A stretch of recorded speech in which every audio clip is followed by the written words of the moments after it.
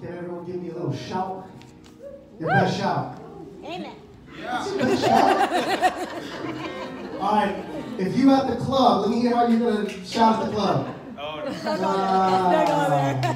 Someone's getting more excited at the club for a Charger game than we do when we come to worship God. Anyways, we are starting a brand new series called Irresistible. Look to your neighbor and say, Irresistible. Irresistible.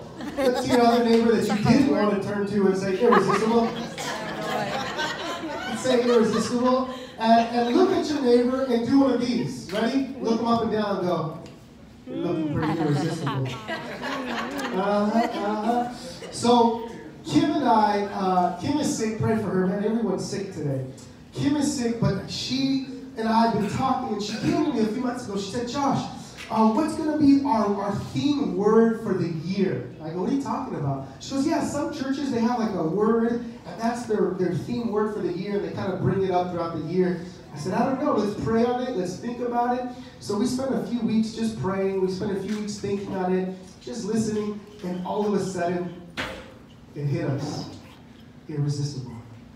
Irresistible. What is that? And I started thinking, God is irresistible. I don't know if you've ever tasted or seen God, but when you just get a little taste of God, God has this magnetic, compelling force. He's so full of love and peace and joy and kindness. And God is actually pretty cool, you guys. Amen? Yes, amen. So we started thinking about irresistible. Then we started thinking about irresistible moments. Have you ever had an irresistible moment in your life? Huh? Everybody has. Everybody has. I hope so. Well, I want to take you back. In the 6th grade, I dated this girl, Melinda Fajardo. I don't know if you guys remember Melinda Fajardo family, but she was my 6th grade high school, elementary sweetheart. She's on the right here. She's older now, but in the 6th grade, Melinda Fajardo was it. All right? In 6th grade, Eastlake Elementary, every boy wanted Melinda. She was just fine, you know? It was like, there you go. She had it going on. And what was amazing about her was she was quiet, you know? She didn't flaunt. She was just Melinda, this quiet little shy girl. And every boy wanted to be Melinda's boyfriend. And guess who got to be her boyfriend? Come on, guess! You! Me. I got to be her boyfriend in the 6th grade, and Melinda was irresistible. And so we dated in the 6th grade, if that even counts. And in the 7th grade, we broke up because she went to Bonita Middle High School, and I went to Rancho Del Rey Bonita Middle School, and I went to Rancho Del Rey. So we broke up, and that was the end of it. But then 8th grade, the rumor was coming around that Melinda was coming to Rancho Del Rey. You know how they start talking? And everyone started asking, Josh, are you going to get back with Melinda? And I was like, that was so last year. Her and I are done, you know. And she came to Rancho Del Rey Middle, and guess what happened? She's irresistible. She's irresistible! And I just had to have her, so she became my girlfriend once again. And I was crazy boyfriend, like crazy jealous boyfriends. Do you guys know any crazy jealous people? Yes. So I was so crazy. Watch this. One time I was in history class, and there was 2 guys in the class, Mike Mickles and Alejandro Feria. Seriously, did you know those guys? All right. So those guys were in history class, and they were flirting, according to me, with Melinda. Right? I saw them laughing with her, and one of them even like touched her leg, and I was like, ooh. The Hulk, I was turning into the Hulk in that moment. So after class, I said, you 2, bathroom now. And they looked at me like I was crazy, like, what are you talking about? I was like, you've been flirting with my girl, it's done, I'm gonna fight both of you guys right now. They didn't want none of it. So that was that, and then nothing happened. But from that point forward, they didn't want to look at Melinda. And that's exactly how I wanted it, all right? So Melinda was this irresistible woman in my life for a little bit. And then, you know, for some of you, it wasn't Melinda. For some of you, it's California burritos. Huh? How many of you guys like California burritos from, what's that place called? Lolitas, all right? For some of you guys, it might be the California burrito or the donuts or the extraordinary desserts, whatever it is, but all of us have experienced that thing that's just irresistible. Like you and I cannot resist that one thing. All of us have it. Whether it's a person, whether it's a thing, whether it's a moment, whether it's a place, whatever it might be, all of us have this thing that is irresistible to us, that is pulling us. Some of us, it's BMWs. Uncle, can I have one of your BMWs, please? He said no, it was quiet in the church. All right. So here's where I want to go. I want to go to Psalms chapter 27, looking at verse 4. This is what David says about this God that he got to encounter, this God that he got to experience. And I want us to get to this point in our lives where we get to experience this God who is irresistible. All right? So here's 27 verse 4. It says, one thing have I asked of the Lord. So only one thing that David says. Wouldn't it be awesome if you only had one thing to ask God? How many of you guys have a wish list for God? But it's not one. Huh? Exactly. That's what I'm saying. It's not one thing. Usually we have a big list. God, would you give me a new house, a new car? It's 2019. I want a new girlfriend or a new boyfriend. Whatever it is, we have this list. David says, I have one thing that I want from God, and this one thing that I will seek after with all of my heart, that I may dwell in the house of the Lord. How many days? Oh. I want one thing. I want to dwell in your house, God, all the days of my life, more than anything else, more than money, more than gold, more than women, more than power, more than fame, more than my kingship. God, there's one thing that I want. I want to dwell in your house all the days of my life. For what reason? That I may gaze upon the beauty of the Lord and to inquire in his temple. Have you ever thought that God was beautiful? Has that ever been an adjective? Has that ever been an adjective in a way that you describe who God is? David says, I want one thing. I just want to be in God's presence all the day of my life. Why? Because I just want to gaze at his beauty. Have you ever been mesmerized by a woman or a man physically? Yes. Are you alive out there? Do you have emotions? Have you ever been mesmerized by someone that just walked by, they just caught your attention and you just couldn't for whatever reason? It's like this person was a magnet. You were just gravitating. You just wanted to look at them. You just gaze at their beauty. Maybe you don't even like them, but you were just appreciating what they looked like. Have you ever been there? Yes. Yes? Yes. For some of us, it's Justin Bieber, right? I know. Justin Bieber, like I just gazed upon his beauty. Right? No. For others of us, give me somebody, who's a lady that guys like a lot? J-Lo. J-Lo. For some of us, it's J-Lo. Just gaze upon her beauty. But David says, no, I found something better than J-Lo. Something better than Justin Bieber. I have found this God, the creator of the universe, who is so deep, who is so amazing, who is so attentive to who I am, who's so full of love. I want to gaze upon God. Question. Do you want to gaze upon the beauty of God? Yes. The beauty of God. And what I love about this is not an obligation, like, well, I kind of have to. No. I want to be there. Because I want to gaze upon the beauty of God. And I think for so many of us, the beauty that we look at sometimes, not all the times, it's fool's gold beauty. It's plastic. It's material. We think, that's why Coca-Cola and these big companies spend millions of dollars on marketing. Why? Because they're trying to get us just to buy. Like, guys, the iPhone. Every year we know it's going to come out with a new one, yeah? Yeah. And they trick us all the time. You got to get the new iPhone. You got to get the new iPhone. You got to get the next, the better. And all the while, God is saying, I have something way better. All right? Now, are you with me? Yes. All right. We're going to go to another person's experience. This guy named Jeremiah. He is found in the Torah, the Old Testament.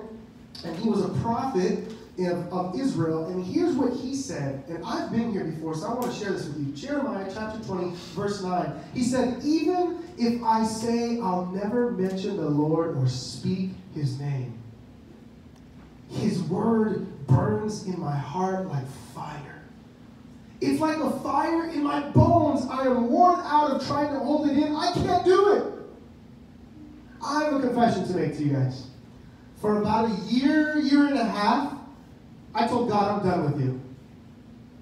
Done with you. I'm done praying. I'm done talking. I don't want nothing to do with you anymore. I had a lot of questions. You ever had a lot of questions? Mm-hmm. You ever said, God, when I get to heaven, you're gonna have to answer some things for me. Because there are some things that I just don't agree with, and I'm not cool with any of that stuff. And so I was wrestling for about a year and a half, and I was struggling in my faith. I got to the point where I actually I didn't talk to God literally for at least a year.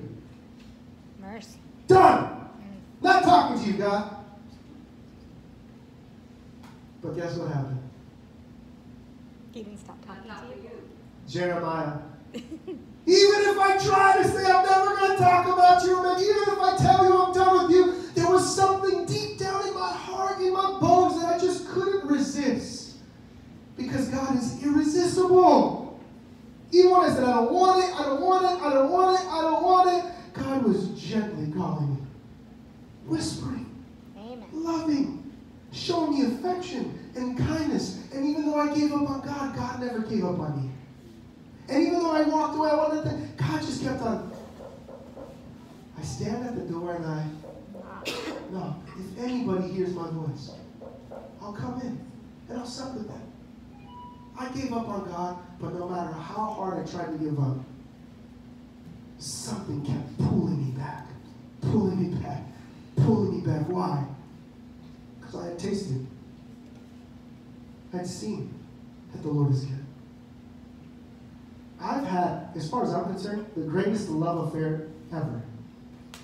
And that's with God. And once you taste that, nothing compares to anything. And maybe you're saying, what are you talking about, Josh? This is crazy talk. I dare you to pray a simple prayer. God, give me a love affair with you. I dare you to say, God, give me a love affair with you. I want to experience something so deep and so profound. I want to have something better. There's like this hole inside of me. And I keep trying to fill it with things. But like a cup that just has a hole at the bottom. Every time I feel it, it just keeps getting empty. And I feel it and just keeps getting empty. And God's saying, I want to fill your life with stuff that doesn't make you feel empty. I want to fill your life with something that's meaningful, profound, purposeful. I want to fill your life with more. Well, Josh, if you say God is so irresistible, then how come so many people resist God? If God is so irresistible, then how come the church is dying in the United States? Did you guys know that the Christian church is actually dying in the United States? A lot. Did you know that? Every year the church is shrinking in the United States. You know that in Europe it's pretty much dead as well. Did you know this? Yes. It's dying! If God is so irresistible, then how come people aren't coming through that door and saying, we want to experience this irresistible God that you talk about? Selfishness. Huh. If God is so irresistible, how come clubs are more packed?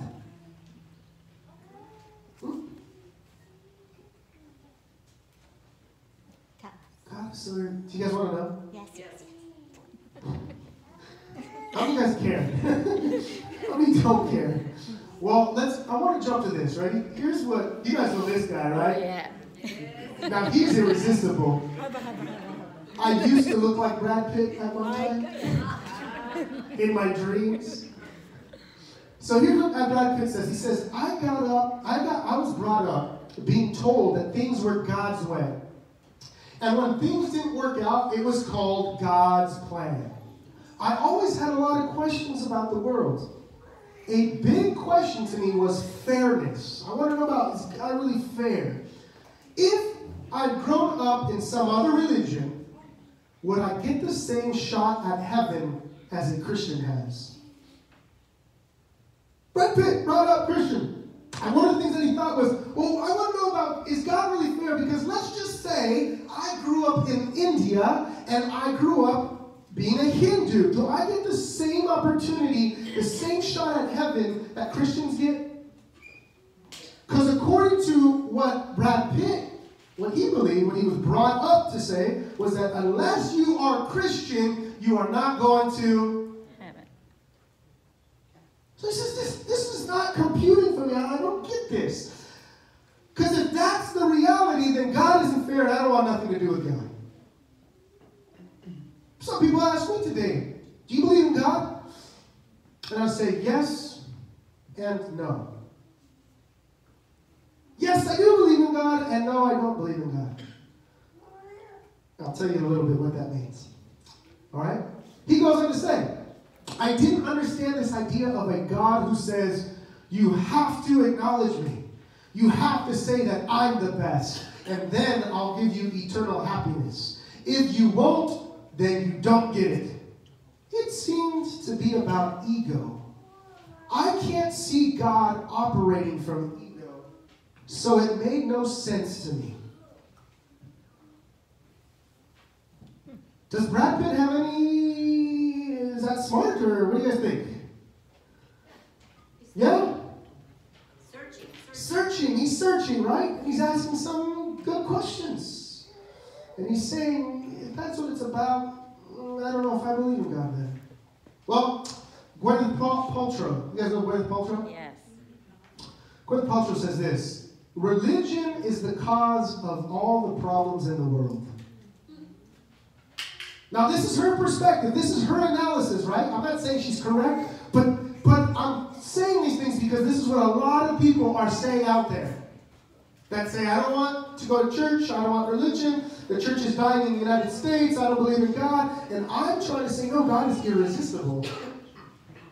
But they're saying, hey, religion is the cause of all problems in the world. I don't believe in organized religion at all. It's what separates people. One religion just represents fragments. It causes war. More people have died because of religious conflict than any other reason. Did you know that the Christian church slaughtered millions of people? The Catholic Church slaughtered millions of people. All in the name of God. Did you know that? Catholic Church slaughtered, killed anybody who didn't. All in the name of God. And then the Muslims did same thing. Killing people all in the name of God. So do they have a good point? Yes. Are they crazy? No. How many of you guys are going, Josh, where are you going with this? Yes. We're going to get there. Last one. This girl is, she does a series, The Orange is the New Black. Taylor Schilling. Here's what she says. She says, I believe in science.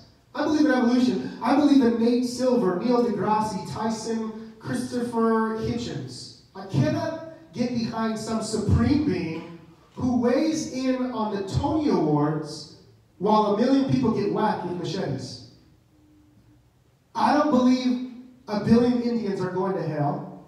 When we're talking about people in India who are Hindu. I don't think we get cancer to learn life lessons. And I don't believe that people die young because God needs another angel. Do you see that she is thinking about this thing, and what people have told her was, oh, you got cancer because there's a reason. Oh, I'm sorry, your 5-year-old daughter died because God needed another angel. And she's going, what? That sounds bogus.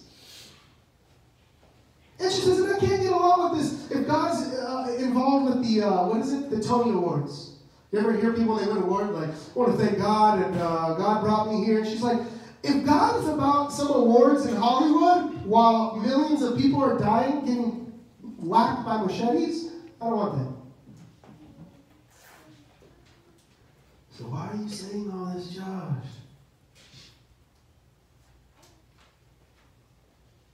I'm saying this because I want us to think differently about God. I'm saying this because I believe that the reason why people don't want a lot of times nothing to do with God is because people who claim to believe in God are some of the ugliest people inside. Ouch. I know. Some people that claim to believe in God are some of the saddest people you will meet. How can you be so sad? Now, I'm not saying there's nothing wrong with having states of sadness, yes or no? But if you meet a person that's always sour, don't look to your right or to your left. I'm going to close my eyes. When you meet somebody who's just always in a bad mood and yet they claim to believe in God, come on, man. If you really say that you believe in God, that you got this connection with God, you should be one of the happiest people on earth. You should be smiling. You should be contagious. We should be people who've got so much energy that people are just drawn to us and say, I want what you got, bro. Amen. Like whatever you're on, I want it. I'm on some Jesus. Amen. That's what I'm on. I'm not on cocaine. I'm not on speed. I'm not on ecstasy. I'm not on any of that stuff. I'm simply on Jesus. And I believe that if we started living this way, more people would say, I want what you got. That's irresistible. And some Christians are so awkward. Have you ever met an awkward Christian? You know what I mean? Like, because when they're put in a situation that, in an experience, a moment, should I say, where they feel uncomfortable because it goes against, some things are going against their beliefs.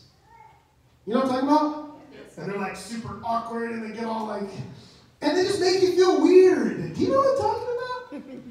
You know, like when people don't have to say anything to you, but you can feel that they don't like you. Like, have you ever gotten a hug from somebody who, when they hugged you, it was like you had leprosy? Yeah. You know what I'm talking about? Yeah. Right? Or have you ever just talked to people that, man, they just made you feel like as soon as you left their presence and conversation, you left feeling like life was not put into you, but life was literally sucked out of you. But here's what I love about God. God is such a powerful, beautiful being that whenever you hang out with God, God never takes life from us. God adds life to us. Amen. Thank you, Jesus. God literally pours joy into us. God pours optimism into us. God pours peace into our hearts. God pours these things that make us invincible. I cannot tell you. Let me tell you the truth. I cannot pray for a long time in my room or in my house. If I pray with my eyes closed, I'll fall asleep in about 2 minutes. Yes or no? Yes. So what I do is I have to go for a walk. I go to Balboa Park. I go by the water. Whatever. And I'm walking, and that's my prayer. And the whole time, I'm talking to God. Then I pause, and I shut up. Sometimes we want to hear from God, but we don't shut up. We're just like telling God all about our, okay, God, bye. And God's like, wait, I got something to say. But when I go for a walk, let me tell you what happens. Every time I am intentionally mindful and aware that I'm in God's presence, it literally transforms my heart and my mind. Literally. So when I'm negative, or I feel like life is terrible, or you get to those points where, you ever get to those points in life where you're just like, you feel like you're never going to make it. Like yesterday. Right? You're just like all limited self-thoughts and thinking, and I know the answer. Spend time with God. Be aware of God's presence. Be mindful. Because when we are, it changes everything. And I don't know about you, but I believe God is calling us to be irresistible church. Amen. That's what I believe. I believe God wants us to be irresistible. That every time we gather, it should be an irresistible moment. That every time we come to church, it should be an irresistible event. That every time we have Bible studies or dinners or go to the movies or have family gatherings, whatever we're doing, it should be an irresistible experience. And why not? Some people think, well, Josh, that's too much. Why not? Life is too dang short to be moping around and not enjoy life. It is our duty to enjoy life. It is our duty to do something with the life that God has given us. It is our duty to be creative because God is a creator. Which means God is the most creative being, intelligent being in the entire universe. God says, I gave you a brain. Dream a little. I gave you feelings and emotions. Love a little. I gave you a voice to sing. Go show that voice off. I gave you the gift to paint. Go do something with it. I gave you the gift to save someone's life. Go out and reach and touch people. It's too short to just stay locked up in your house. It's too short not to tell people you love them every day. It's too short to not live in an irresistible way. Would you please, would you commit to this week to say, God, I want to live an irresistible life. And maybe we don't know exactly what that means. That's what we're going to take for the next few weeks. What does it mean to be irresistible, have an irresistible life? But you start praying and asking, God, what does it mean for me to have an irresistible life and to live irresistibly? You with me? Yes. All right, I'm going to finish. I'm going to wrap this thing up because I'm taking too much of your time. Here's what Jesus said, John chapter 14. Have you ever just said, God, if you're real, show me who you are. Show me. You ever said that? If you really exist, if you really are God, then give me a sign. Right? And the little hummingbird flies by. And you're like, ooh, that's God. That's a joke. My ex-wife said that she knew she was supposed to marry me. Because she walked outside one morning, and a little hummingbird flew by her. And she said, I'm supposed to marry Josh. It's kind of funny, actually. Anyways. So if you ever want a sign, right? I want to see you, God. God, I want to see you so bad. God, would you please, God, would you, if you're real, I want to know you. Watch this. John chapter 14. Philip was one of the disciples of Jesus. Of the 12, Philip was one of the disciples. And here's what he says. He says, Jesus, Lord, show us God the Father, and we will be satisfied. He didn't tell God that. If you just show me, then I'll be okay. Then I'll really believe. Then I'll accept you, and everything's good. Then Jesus replied, have I been with you all of this time, Philip? And yet you still don't know who I am. Anyone who has seen me has seen who? The Father. If you ever said, God, I want to see you, Jesus says, if you see me, you've seen the Father. If you've seen me, you've seen the Father. Well, why is that important? Well, remember, if you've seen me, you've seen the Father, right? Well, where does God hang out? And who does God hang out with? Who does God like? Because if you've seen Jesus, you've seen God. If you've seen God, you've seen Jesus. Luke chapter 15. By this time, Jesus is speaking. He's out and about. By the way, just side note, most of Jesus' miracles and teachings took place outside of the synagogue. Why are you saying that, Josh? I'm just saying that you don't have to go to church to get connected or touched by God. Most of what Jesus did happened on a normal day-to-day basis. That didn't mean he didn't go to synagogue every Sabbath. He did. He was a good Jew who went to synagogue every Sabbath, and he did his thing. But most of his miracles, his teachings happened every day outside of synagogue. Amen? All right. So here Jesus is hanging out with those people. By this time, a lot of what? Sinners men and women of doubtful reputation were hanging around Jesus, listening intently. Do you know anybody who has a doubtful reputation? Don't look to your left or to your right. Doubtful reputation. Hanging around who? Jesus. And they are listening how? Falling on every word that's coming. They're just like, the Pharisees, now watch this, and the religious scholars were not at all pleased. They grumbled. He takes in sinners and eats meals with them, treating them like old friends. What's your point, Josh? If you've seen Jesus, you've seen who? God. And who's the Father attracting? Sinners. People with doubtful reputations. Who is God repelling? Not because he wants to repel, but who is God repelling? Pharisees and the religious scholars. So if God were here today, a lot of times we, I gotta go to church. I gotta go here. You want to know where God would probably be?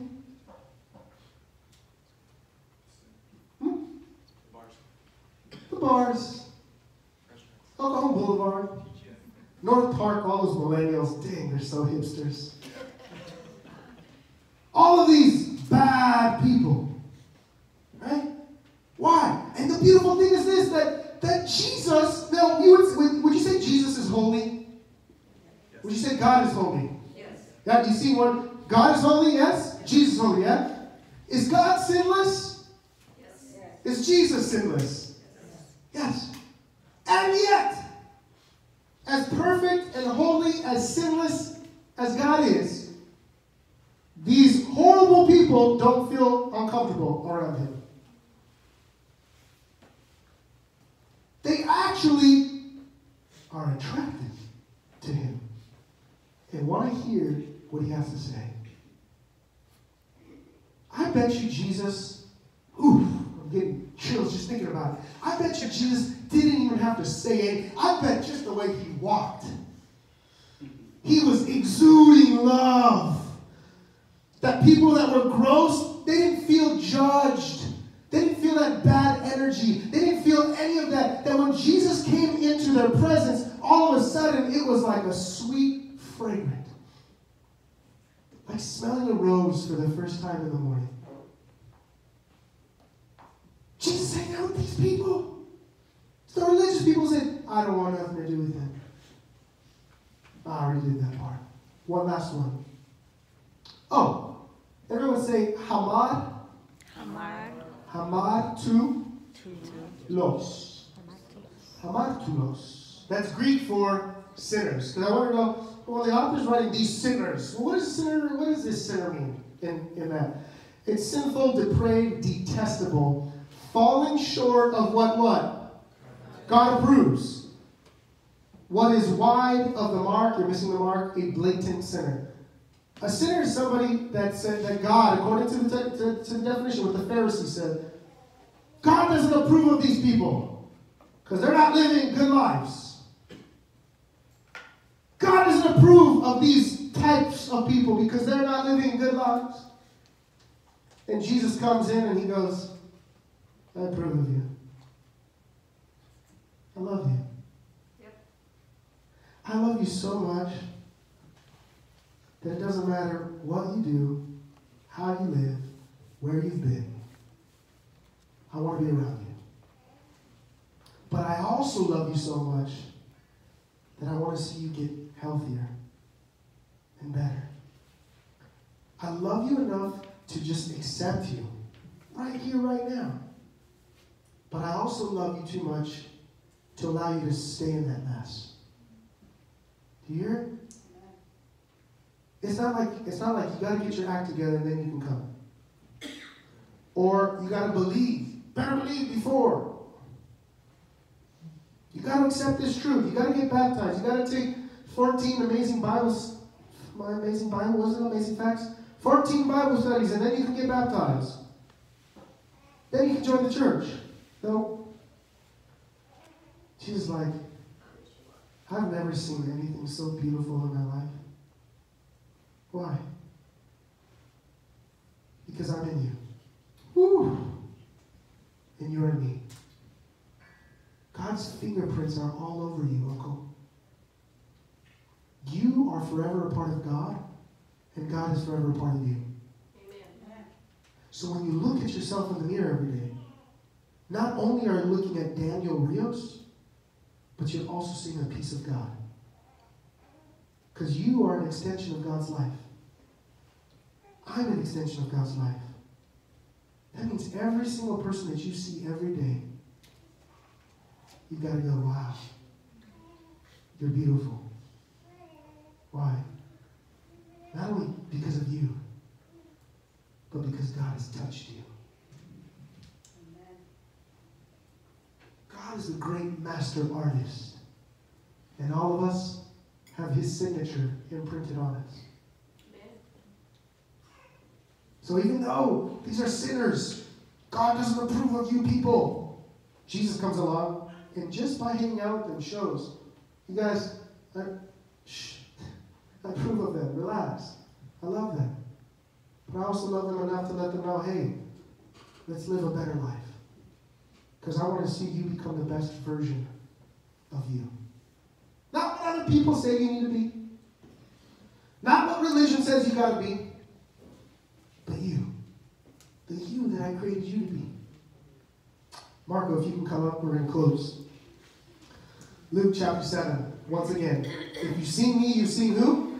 The Father. And Jesus is irresistible to people, to these bad people. And here's what Jesus says. He says, for John the Baptist didn't spend his time eating bread or drinking what? Wine. Drinking what? Wine. Right, John the Baptist was Jesus' cousin, by the way. And they call him John the Baptist because he actually baptized Jesus around the age of 30. All right? They were born and they didn't see each other for about the first 30 years of their life.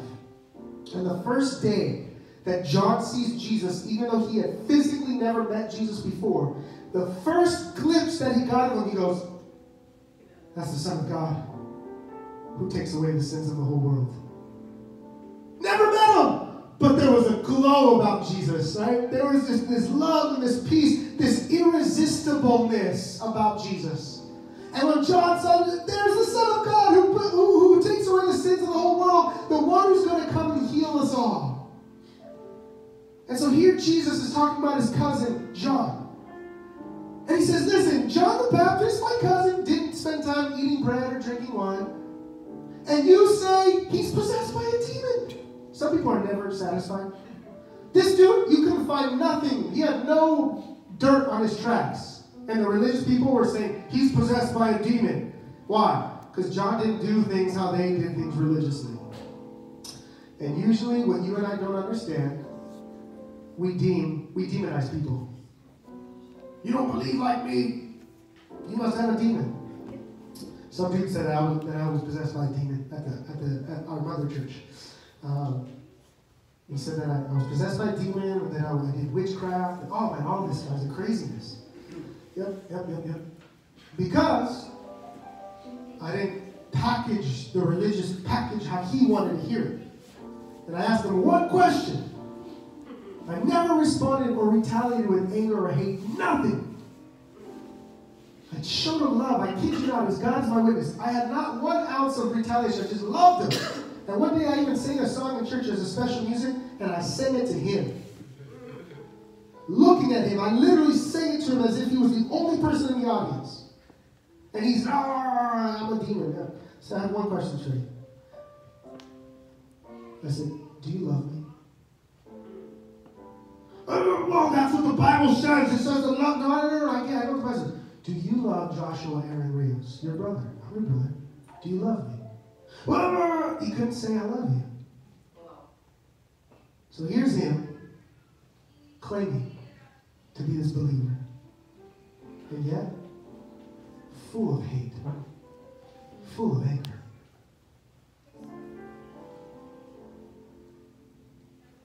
So here it is. These Pharisees are saying, he's filled by a demon. So on one part, John is perfect. He's doing nothing wrong. and they say he has a demon. On the other part, here's Jesus. And the Son of Man, on the other hand, me, Jesus talking about. You say I feast, I go to, because Jesus was known for going to parties. And I drink, and you say he's a glutton and a drunkard and a friend of tax collectors and other sinners. What do you want? You want John, who's perfect, who's got no track record, but you say he's a demon? And then there's me, I'm going out with people, and you call me a drunk and a glutton and a friend of sinners and tax collectors? If you've seen Jesus, you've seen who? So where do I see God? At feasts, with tax collectors, with sinners, at the party. But don't get me wrong, he's never at the party to speak down, he's always at the party to elevate. Right? Jesus had such a powerful influence that when he came around, people started to act like, I want to be better. You ever met somebody where you just meet them and you're like, man, I want to be better. I want to do better. Not because I feel judged, but because they're living their life in such a powerful way that I want what they have. God's heart, I wrote this, is the most beautiful and irresistible place to discover. When you discover it, God's heart is the most beautiful, irresistible place to discover. Remember we read Song of Solomon? That brother got down. Your love is better than wine. Kiss me with your mouth. You know that? I mean, he's getting all poetic. He's getting Picasso. Picasso's an inside joke. I'll tell you about it later. When we discover and experience this place, we become irresistible people who don't argue, we don't hate, or treat others indifferently. Instead, we paint an irresistible picture of God that the world would love to know. Would you do me a favor? This week, would you say, God, help me to live an irresistible life and help me to paint an irresistible picture of you. So that when others meet, so that when the Brad Pitts and the Gwyneth Paltrows and the people of this world, when they come, you can say, yeah, I agree with you. That's not the God that I serve or I know. I serve a much different God. Because the God that I know, the Jesus I know, he's hanging out with all those people that you say. All those people say, I don't believe in God based on moral grounds. How can you believe in God who does that? And you can come back and say, let me paint a picture of this God that I think we both can agree on. So when people ask, would you believe in God? I say, yes and no. Because I don't believe in the God that you believe, that some people say God hates everybody but Christians. That's not the God I believe in. So no, I don't believe in that God. But I do believe in the God that so loved the world